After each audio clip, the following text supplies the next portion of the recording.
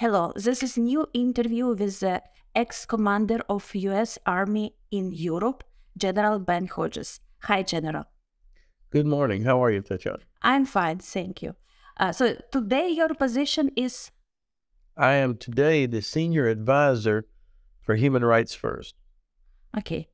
So we will ask you about a lot of questions, including question of Ukrainian army and human rights too.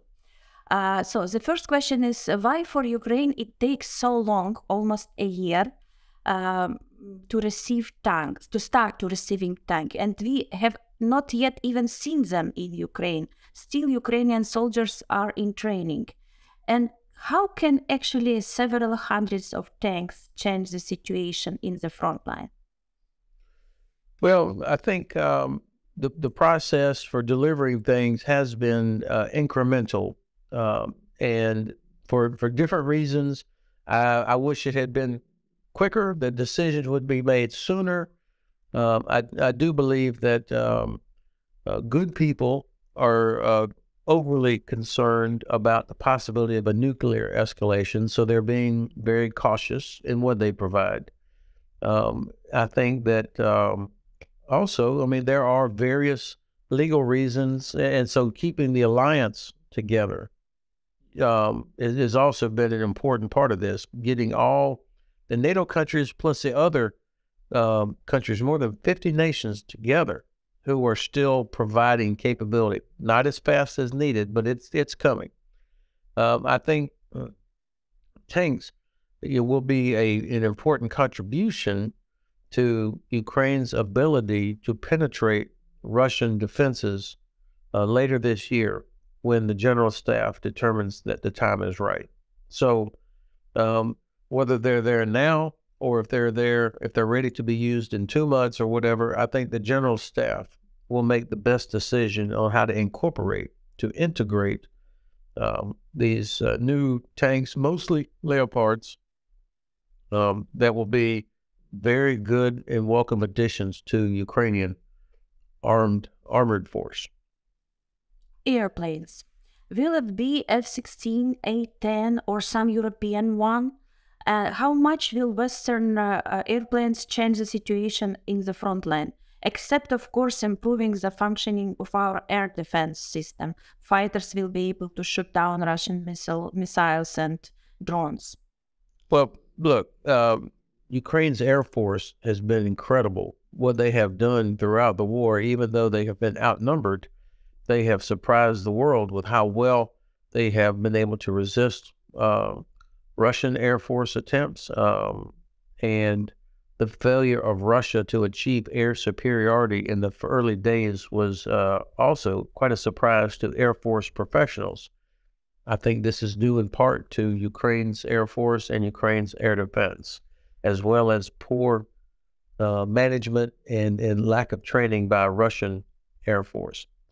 There's no doubt that a Ukrainian pilot could learn to operate an F-16 or other Western aircraft very, very quickly, much quicker than it would take a normal pilot starting, especially if you had a Ukrainian pilot who was already experienced. But I think that what's key is that the West helps Ukraine with long-range precision weapons, whether that's an F-16 or ATACMS or drones or small diameter bombs, things that have longer range that are needed to isolate Crimea and to make Crimea untenable for Russian forces. Crimea is the decisive part of this war. That's what Ukraine has to liberate this year. And so all of these systems, including F-16s or A-10s, would help in doing that, as well as, of course, providing ground support to Ukrainian armored force that would be used to penetrate Russian defenses. There is no one system that changes everything. So I try to stay away from too much conversation about a specific platform, a specific weapon, and instead talk about capability. That's why I emphasize the importance of long-range precision and a strong armored force whatever the systems are. The F-16 clearly is the right platform that's needed for a variety of reasons. But I can't explain why the administration is still reluctant to do this. They probably will eventually do it. I mean, that's the way this has been going all year. I think we are overly cautious about Russia escalation to a nuclear conflict, which I just absolutely do not believe that they will do. Okay, so you will not answer when Ukraine can receive ATACMS or any other type of long-range missiles. I wish they already had it. I mean, you know that I have been advocating for this for months. So all I can continue to do is emphasize why Ukraine needs long-range precision capability, whatever the type it is. How can Russia respond to all these deliveries from your point of view? Well, there's nothing they can do. I mean, they can't stop it. Otherwise, I mean, for a year now, they have not been able to interdict the delivery of equipment coming from Poland. They have not been able to do that at all. They don't have the ability to.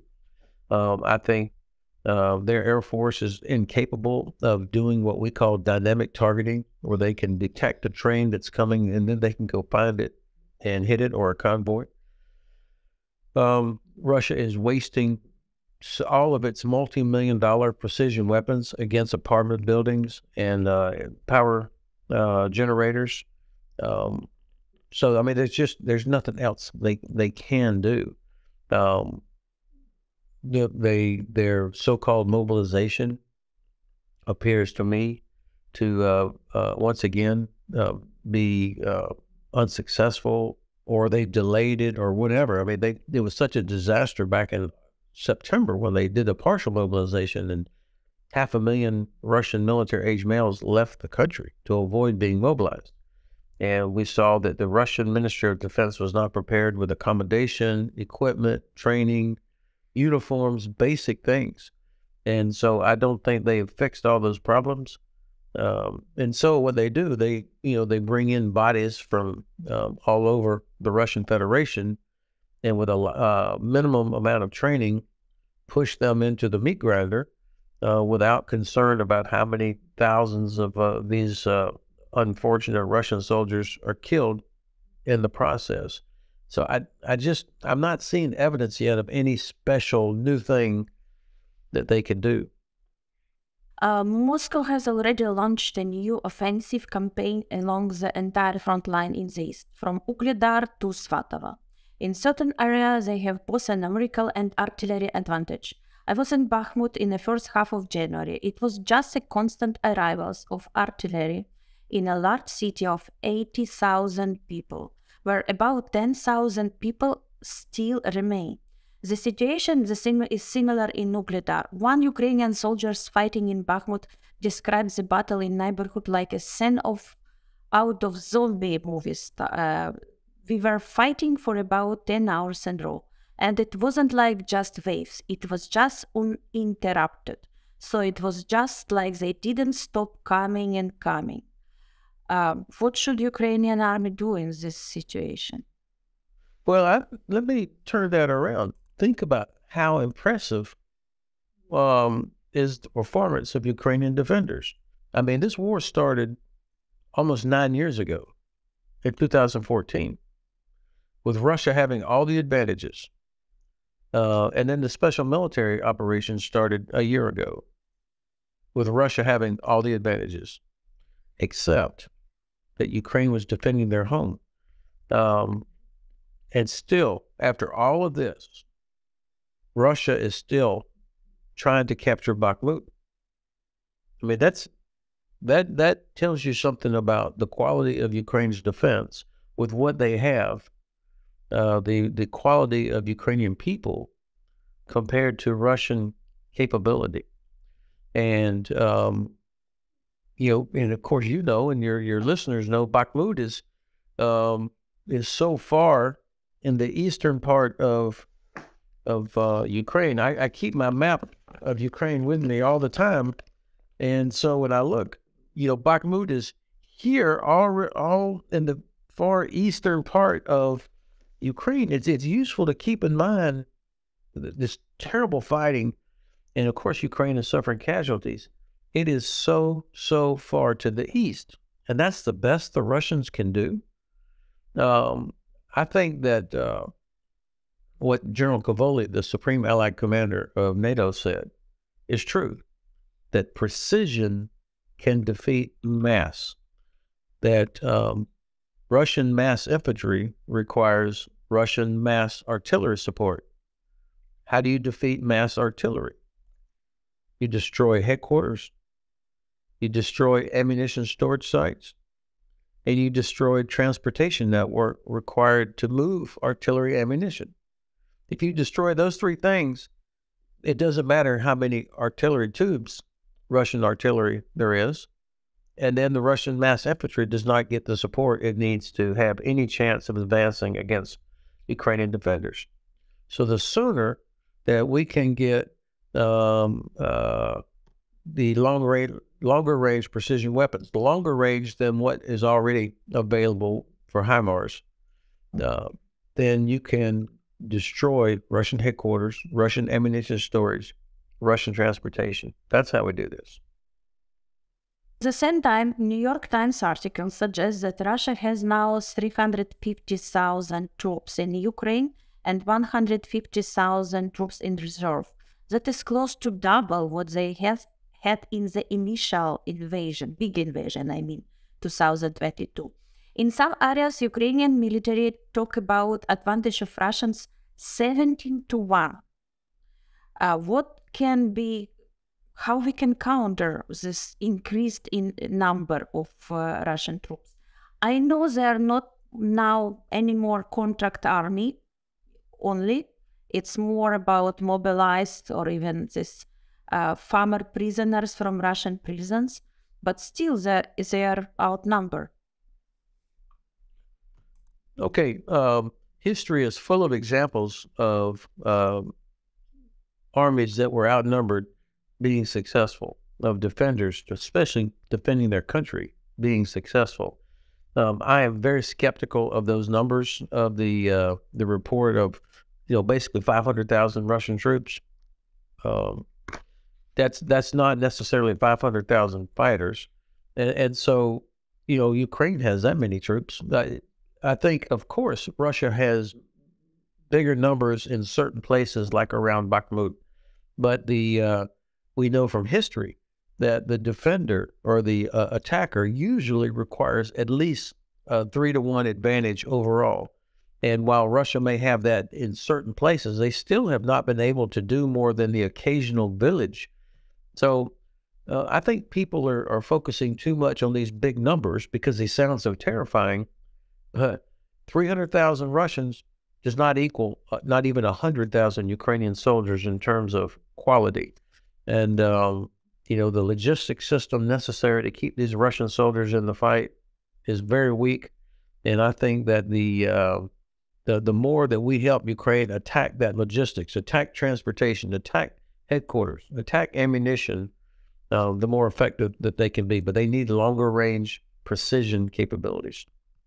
About long range, will the U.S. government finally give permission for Ukraine to use HIMARS strikes on the territory of Russian Federation or Belarus, for example, to kill S-300, which are constantly shelling Kharkiv city?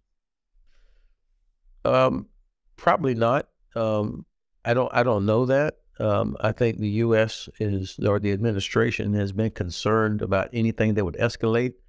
Of course, I believe that it is the right, it's international law, that it's the right of any country to defend itself.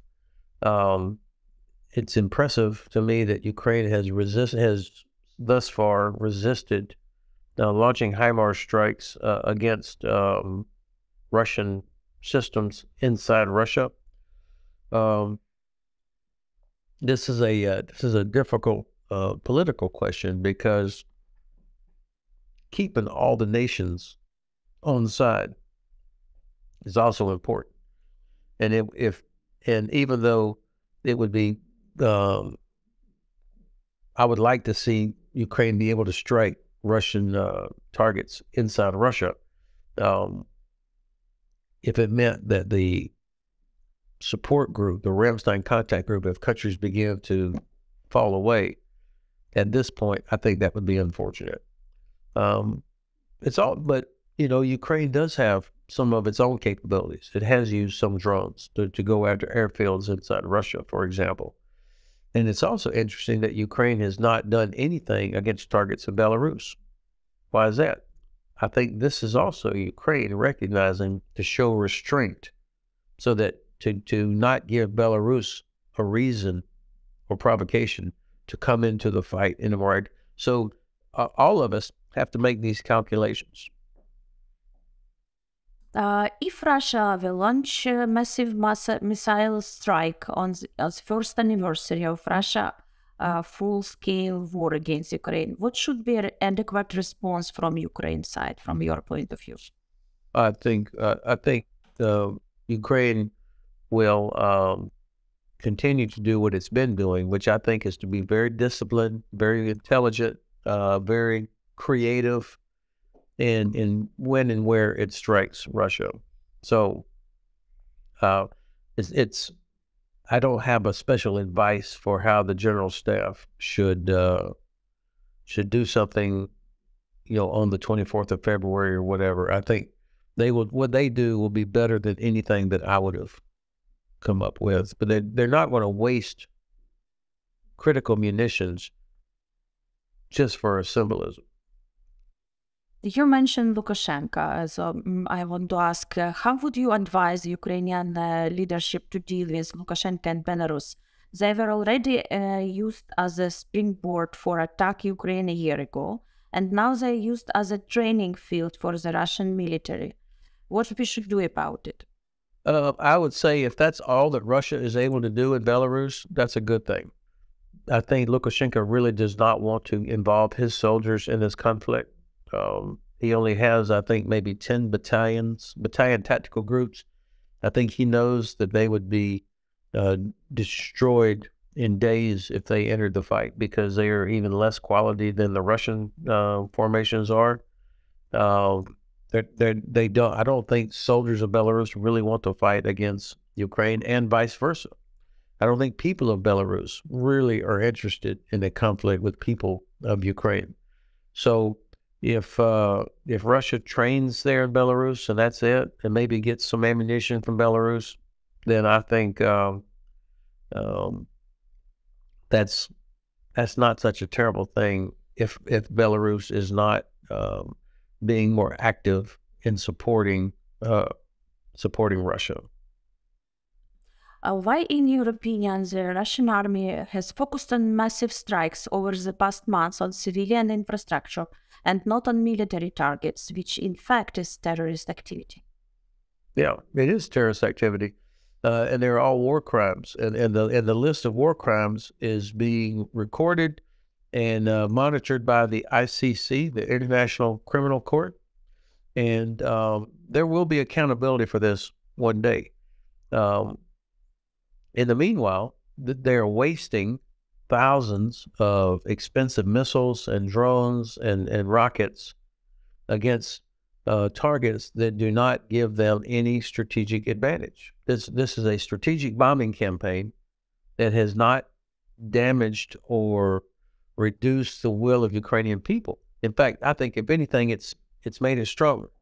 And at some point, the general staff has got to be thinking, why are we launching multi-million-dollar missiles against a power station that will be rebuilt in just a few days, or against a civilian target? So their objectives, they're failing on every aspect of this strategic bombing campaign, and I think the more they do this, the more it causes the West to also want to defeat them. It doesn't do anything to help Russia's cause, is what I'm saying. What do you think? Can the US and EU really prevent the use of weapons of mass destruction if Putin will use it in Ukraine? And what should be the reaction on West in case they use it. Can we expect some kind of protection, like nuclear umbrella or some kind of this? Well, I think my president has already warned Russia that there would be catastrophic consequences if Russia were to use a nuclear weapon. I think he's made that very clear, both in a formal public way and also in different channels. This has been communicated to the Kremlin. Do not do this. And I think the Kremlin believes that. I also don't believe that the general staff wants to use a nuclear weapon because they know there's no advantage. It would not change anything on the ground. It would not give them any advantage over Ukraine. They might kill more innocent people. They might destroy more towns, but it would not change the battlefield to their advantage. So why would they do something that gives them no advantage and for which they will suffer catastrophic consequences? In the Cold War, the Soviet Union had tactical nuclear weapons. So a tactical nuclear weapon is something that is much smaller than what was used against Hiroshima or Nagasaki. But it would have been used to create a gap in NATO defenses. And then you would have a mobile force that was properly trained and equipped to operate in a contaminated environment, either for chemical weapons or nuclear weapons. That doesn't exist anymore. There is no big mobile formation that's trained and equipped to be able to exploit that kind of a gap. And I don't think there's a place where Russia could use a nuclear weapon that would change that situation.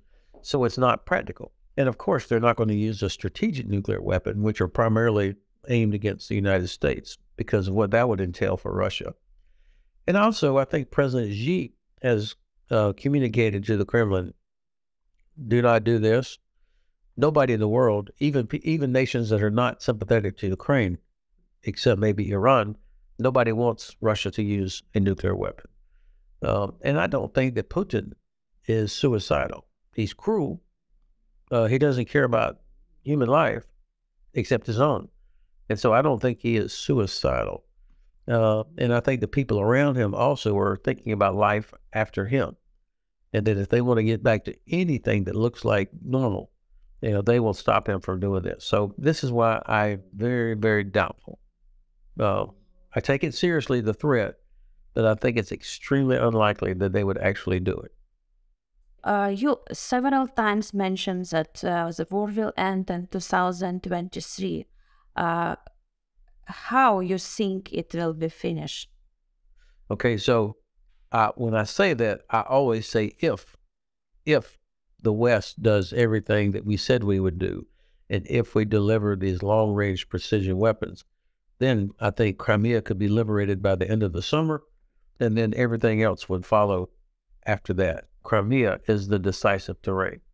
You make Crimea, you liberate Crimea first by isolating it, by severing those two roads that connect it to Russia.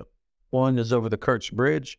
The other one is the so-called land bridge that runs from Rostov through Mariupol, Melitopol, into Crimea. You cut all the bridges. You make it impossible for Russia to move anything in and out of Crimea. And then with long-range weapons, you make sure that they can never use Sevastopol, Saki, Zhankoy, other places where there are Russian facilities on Crimea. I mean, it's very vulnerable, actually, if you use long-range weapons. And I think by making it untenable, that's how you begin the liberation. Eventually, Ukrainian ground forces, of course, would have to enter the peninsula, but not until after long-range weapons have made it untenable for Russian forces. What do you think, what will happen in Russia after liberation of Crimea? I think we will see big changes. I think, of course, I can't predict how or what happens to Putin or his regime, but if Crimea is liberated, then I doubt he will be in power by the end of this year. I think the Chechens, Kadyrov, I think he is waiting and watching. He talks a lot, but you don't hear much about Chechen soldiers getting butchered in a meat grinder. I think he is protecting them, either to be the savior or the successor, or to break away.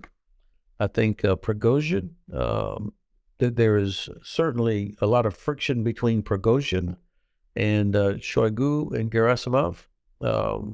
I read yesterday, maybe it's true or not, but that the Kremlin said that Prigozhin's name should not be used in any official Russian media. So I think this is the beginning of isolating Prigozhin. I mean, if Putin had to pick between Shoigu and Prigozhin, I think he would see that Prigozhin is more dangerous to him. And so I think there's a lot of different forces that would be in conflict inside Russia. I'm not an expert on the Kremlin, so I could not possibly name all the different characters that are there. So I'm not going to predict what will happen, but I think there would be significant changes happening inside Russia once Crimea is liberated. What do you think? What is more safe for Ukraine? One big Russia, even with changed government after Putin, just an example, but we do not know for whom, but anyway. Or if it will be fragmented and separated by local will, like Chechnya, separated like, I don't know, some Tatarstan, Bashkortostan separated. What do you think is more safe for Ukraine? One big Russia or several different countries?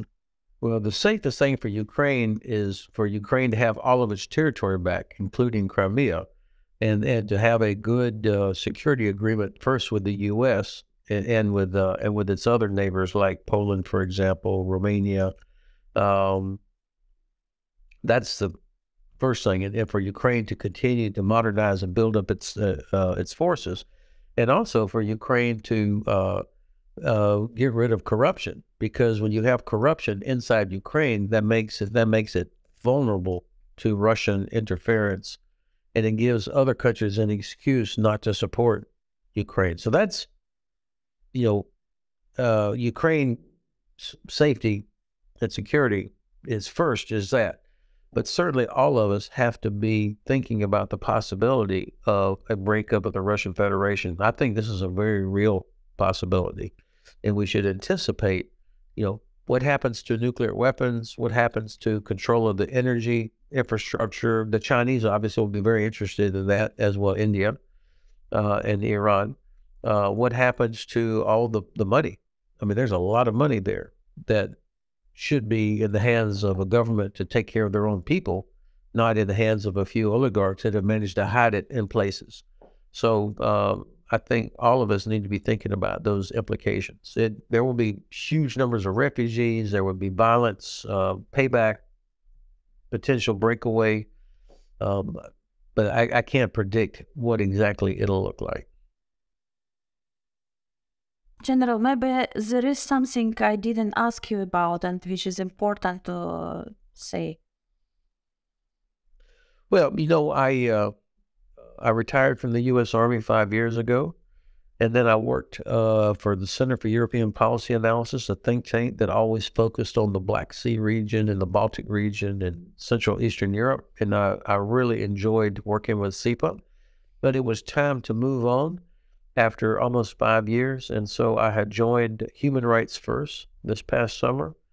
And I like Human Rights First because they have programs about accountability, holding autocrats accountable for their crimes.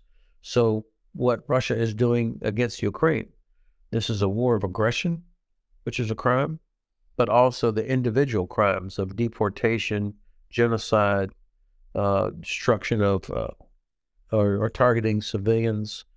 These are things that Human Rights First cares about. So I like to be a part of that.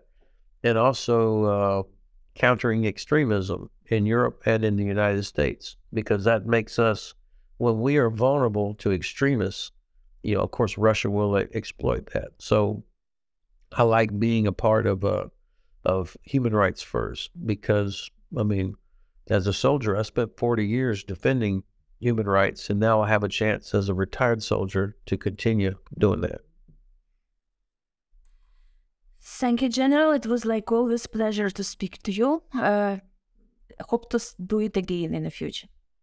Thank you very much, and good luck to you and all the other Ukrainian families that are trying to educate their children and protect their families, even while under attack. This is going to be something. It's a part of Ukraine's history that nobody will forget.